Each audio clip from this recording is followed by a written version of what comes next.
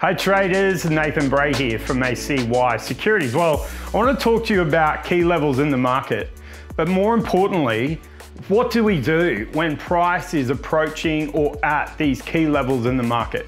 So we've taken our time, done our analysis and chosen, for example, a weekly high, top of the range level, which I've talked about on this US dollar index. So the question becomes, when price gets near it or at that level, do we just enter? Okay, because the reality is, like this US dollar has done this week, it is busted through that level. So often I'll have traders ask me, so how can I try and have a strategy where I look for something, where I want to see the market tell me there is the potential for price to maybe reverse or pull back temporarily even enough to trade. So to start off with, let's go in and have a look at this US dollar index this week.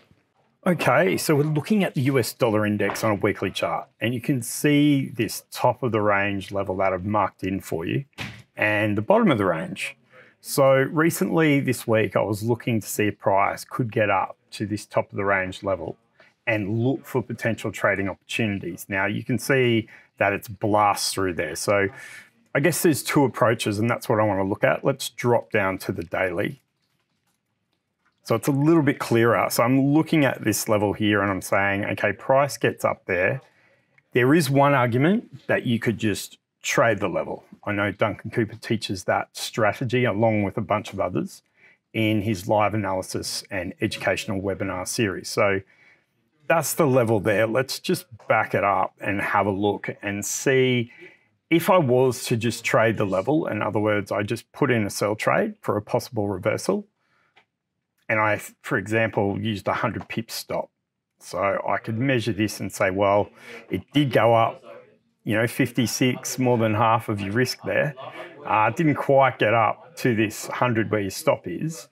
But you can see right now from that level, if you got in, it would be, going against you about 23 pips. And this very may well reverse and turn into a great trade.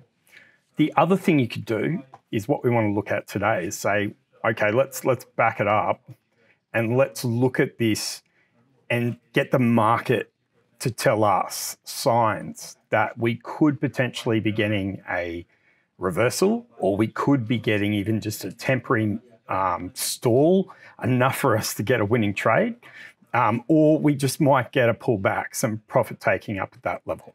So I'm going to go into a 15-minute chart and we'll zoom in and have a look at it.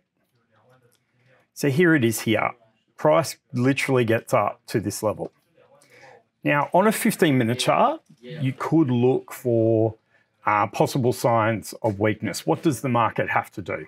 Well, looking at it right now, what I would be looking for is, on a 15-minute chart, a change of structure, meaning I want to see price break below this most recent 15-minute swing point. Okay, that right there. So if price was to pull back and actually break that, then that could be a sign where I'm saying, okay, we could be therefore seeing a change of direction. The problem is we don't know how far this change of direction is going to be because it is counter trend. And if we move across, I could also draw in a trend line for confirmation. So I might go across these two here, just as a guide. And you can see here, yes, we do get this really tight trend line break, but now we just want to see this break, okay, to say, right, we've got a change of structure here. But you'll see we just get this small pullback from the level, and then price continues to break through. So in this type of structure, we never get a change, even on the short term.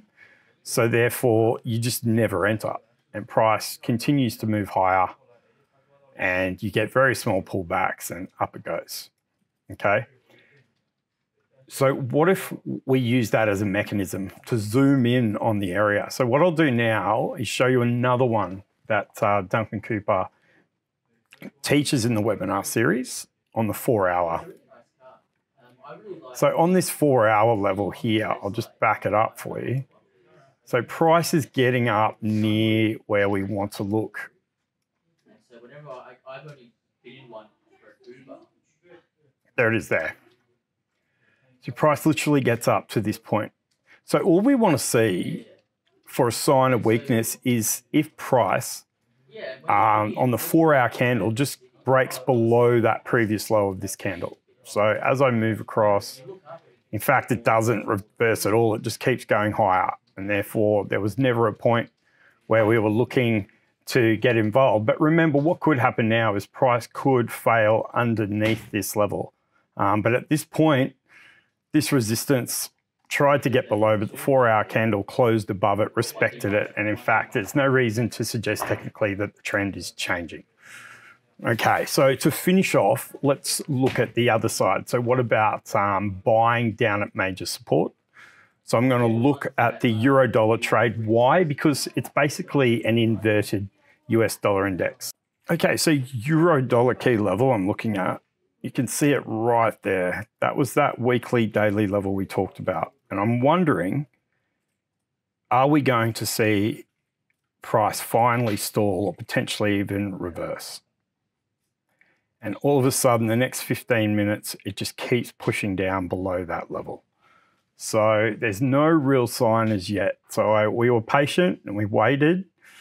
And we finally, you can see this all day, we finally get a 15-minute candle. But it's not, what I want to see is it back above this 105.16. Because remember, if this is a major liquidity zone with so much downward pressure, we may have to be patient.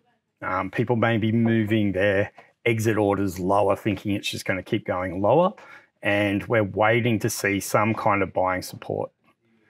And right here, price rallies back up, and it's almost like it's becoming resistance and continuing lower, which it did, all the way down to about 105 even. And then finally, we got price back above. So now I'm looking at it saying maybe we experienced a false break.